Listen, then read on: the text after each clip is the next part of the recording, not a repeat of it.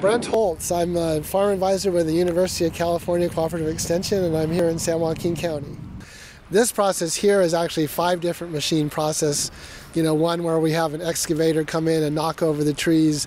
Then we have to take the trees to these big tub horizontal grinders or chippers that we demonstrated today, and then the trees have to be chipped up, and then the wood chips have to be spread back on the orchard ground, is what we demonstrated today with a big spreader putting the chips back on the ground.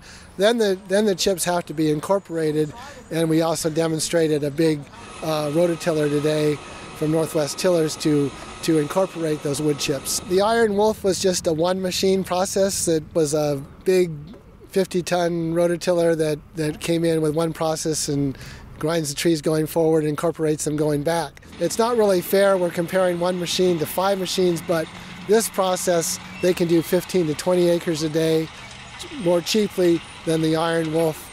We could do about 2 acres per day. Here, if they were selling the wood chips to a cogen plant, it would be about $600 an acre to the grower and another $400 an acre to the grower to keep the wood chips on the property. So about $1,000 per acre, which is a new cost, since the cogen prices have gone down.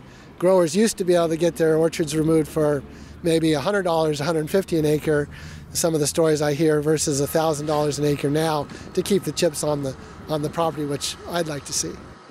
We showed yield differences now in our grind treatment where we incorporated the wood, and it's averaging about 200 kernel pounds per acre per year versus our burn control. So at $2 a pound, that's $400, and that's a one-year average. So I'm thinking I can convince growers that this is a practice that's worth doing for your long-term benefit of your next orchard.